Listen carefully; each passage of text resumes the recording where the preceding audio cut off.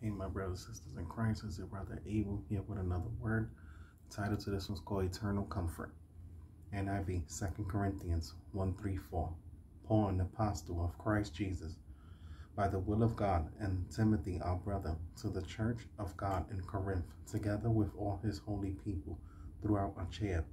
Grace and peace to you from God our Father and the Lord Jesus Christ. Praise be to the God and Father of our Lord Jesus Christ, the Father of compassion and the God of all comfort, who comforts us in all our troubles, so that we can comfort those in any trouble with the comfort we ourselves receive from God.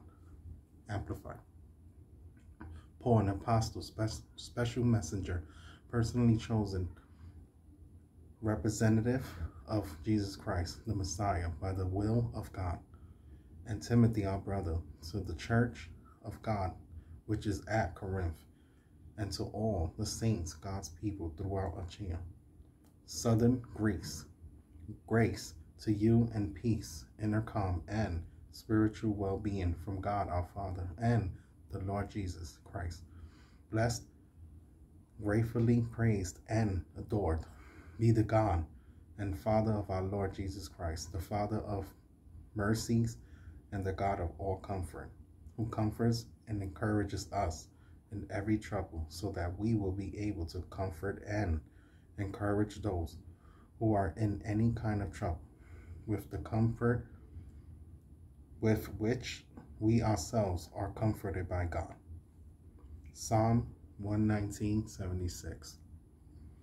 May your unfailing love be my comfort, according to your promise to your servant. Often shortly after you have been through a harrowing situation in life and have found comfort, you meet someone who has to handle a similar situation. It is God who leads us to these people, because the comfort that we offer is sincere, and they know that we have wrestled with a similar experience ourselves. In this letter, Paul praises God for using the church of Corinth to give them the same comfort God has given us. What would it take for you to proclaim God as your help and deliverer? What would it take for you to look to God alone for the solution to your problems when you find yourself or an acquaintance in a difficult situation? Approach his throne of grace in prayer. Declare boldly to God that you trust in him alone to deliver you.